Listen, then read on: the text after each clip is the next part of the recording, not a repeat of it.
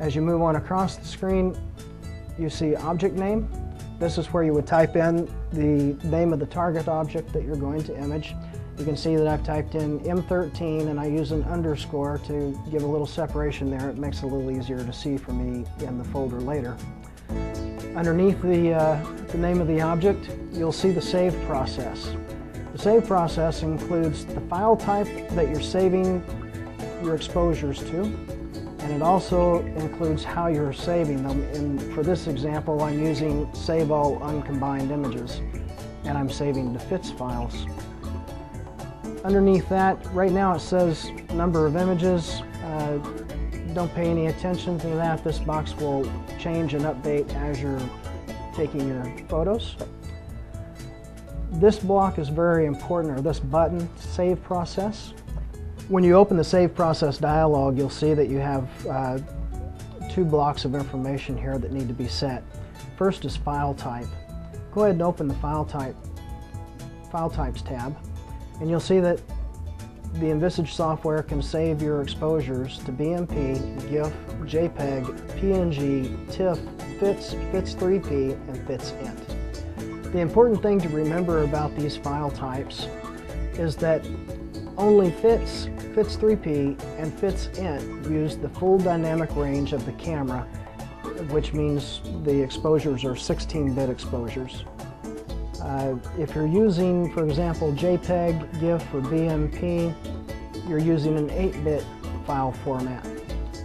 Normally when I'm using the DSI, I use FITS files. Because this tutorial is for a first-time user and we want to make it as easy as possible, let's use JPEG. You can see that when I switch to JPEG, this block over here changed somewhat. It now tells me that JPEG is a compressed file type, that it's 24-bit color, and that it's compatible with Photoshop, and it's also okay to use this file type on the web. So if you're going to be sharing your photos on a website or in a gallery, the JPEG file type will suffice. Save options. If you open this dialog, it gives you a number of ways to save your files. I'll talk about each of them briefly.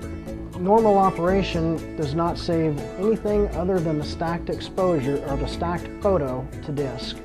So you lose your individual exposures and all you have is your final product on the hard drive when you're done. Save Every composite image will save every time the DSI stacks a new incoming exposure onto the building photo on your screen. It'll save that composite of the image.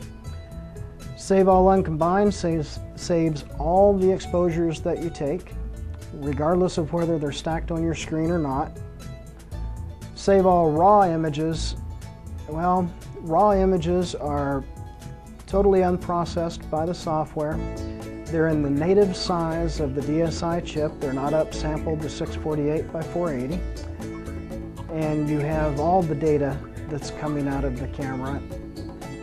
You also have save a time-lapse sequence. If you want to, for example, make a time-lapse movie of Jupiter rotating. And you also have webcast, so that you can do a webcast over the internet.